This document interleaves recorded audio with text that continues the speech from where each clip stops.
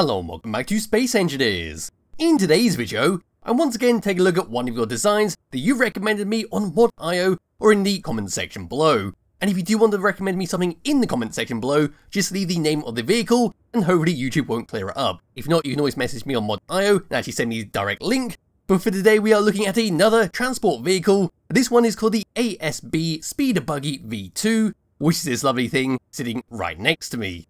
So this is a passenger transport ship. It's great for moving a lot of people from one place to another, say from your base to a trade station, or just over to a general point of interest that you want to go exploring in. It uses atmospheric thrusters, it's got no weapons, but it does have weapon lockers that you can see right there for you to store all your guns and ammunition inside, so you can easily just drop out, grab your weapon, and shoot whatever pesky drone is coming towards you.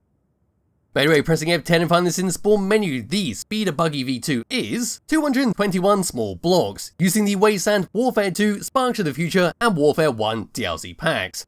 We see a nice bit of information about it, such as it's atmospheric only, it has a built-in speaker system so you can cruise around listening to music, and there is its cargo space, its weapon racks, and then we've got its PC block count, and all the important stuff about it. So giving this thing a thumbs up, move around towards the very front, well, good look around the outside, drive it around for a bit, maybe just slam it into this moon to see how it crumbles on here.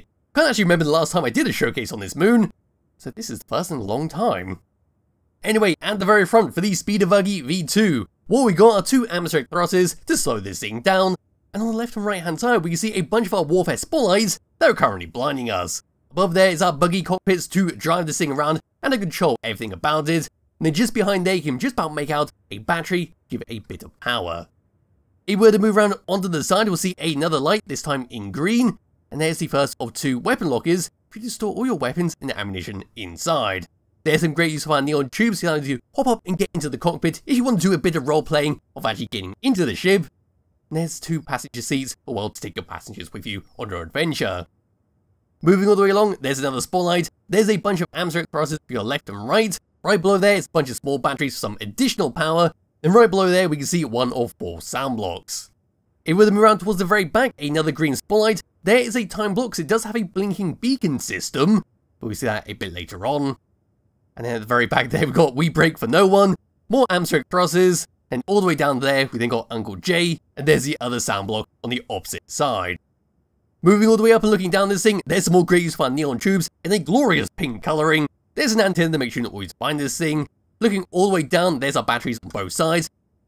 There's all of our atmospheric thrusters with a few barred window blocks on top of them for some decoration.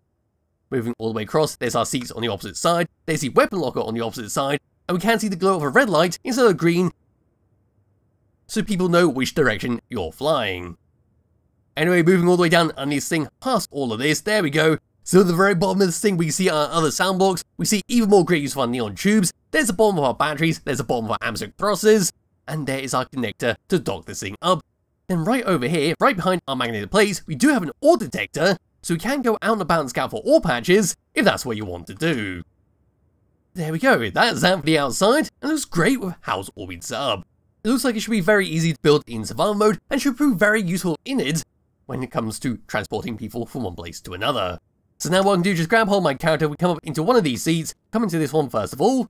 So there we go, these are the controls we get. So if we to bring up the HUD and click on this, we can control our lights, we control our batteries. Then looking down, we see our target lock, our weather, and our planetary and atmospheric gravity. If we were to come around to the opposite side, in we get, we then got our main controls. We see we've got controls for our thrusters. So first of all, we just go and lift this off the ground. Press number 8, there we go. With press number 1, that's now going to be our cruise to move forwards and not slow down. Number 2 is going to be thrusters all around the ship, turn them on and off. Number 3, number 4 is for your sound block system to actually play the music. Where you would press number 3, and then start playing, turning that off because it's bloody loud. Number 5, turn the lights around the ship on and off. Number 6 for your batteries to auto or recharge. Number 7, number 8 for your magnetic plates. And then number 9 for your connector underneath the ship to lock and unlock it. Over to tab number 2, then got our antenna, our beacon on and off. 3 and 4 is for your beacon system, where if you were to say press number 3, what's going to happen is our beacon is going to blink on and off on a set timer. So with the bring up the HUD here, we can see that our beacon is now turned off, but then after 30 seconds, it's going to switch itself back on, be a constant blinking signal. But for the moment, we just switch off that, make sure that's all turned off. 5 and 6 is once again for your sound block to turn them on and off. Number 7 is for your ore detector, turn that on and off. And there's no surprise that I'm surrounded by ice. And then number 9 is an optional block, which is your reactor. Turn that on and off if you do have access to uranium. Of course, you can always miss this out because it's only a singular one, and the ship is perfectly fine at driving around on battery power. So that all done and out of the way, what we're going to do is drive this thing around, see how it handles, and then we'll go and crash it into a small outcropping. So moving forwards, as you can see, we're bloody fast, so we should be able to get to our destination very, very quickly. Coming to a stop, we are also very good, and we can always do a 180 if you do want to stop a bit quicker. And there we go with that. So letting that come to a stop, moving left, and then moving right. There we go, a little bit slower than forwards and backwards, but still very respectable at the end of the day. Moving down, we do have help by thrusters. Then moving up, we are bloody fast, which is always good to have, because you never know what kind of gravity you're going to be flying in. Then as for gyroscope controls, as you saw from the 180, we've got plenty of control over this. A tiny hint of weight on this is not too uncontrollable, and just flicks around randomly when you move the mouse. It's certainly stable, and certainly suits a transport ship. Speaking of transport ships, what we'll do quickly is come into here, find the cargo containers. There we go. We've got a small one on the side to store all our stuff we collect. Yes, now it's time to actually crash this and see how it crumples. So what we're going to do is hide the HUD and aim that little place right there. We'll see what kind of destruction we can cause. So now running at 100 meters per second, once again hiding the HUD. Don't know why I keep flicking that back up. But here we go, in about 5 seconds. 4, 3, 2, 1. And that was a terrible miss by me. How did I misjudge that? But that was still a bloody good crash. Look at the hole we made. And we lost the complete front of it. In fact, there's some uranium to pick up. There we go. I'll save that for a bit later. But it looks like we still got plenty of power on this. We still got plenty of atmospheric thrusters. We've got an ore detector. So we should be able to slap on a couple more thrusters, a seat, and be on our way once again. But yes, that is that for the Speed Buggy V2. It's a lovely little transport ship to use in your world if you want to. But there's a gun right there. I'll take that for now. Yes, there'll be a link to it in the description below if you wish to download and play around with it yourself. I highly recommend you do. And I'll be back with another video some point soon. Bye bye.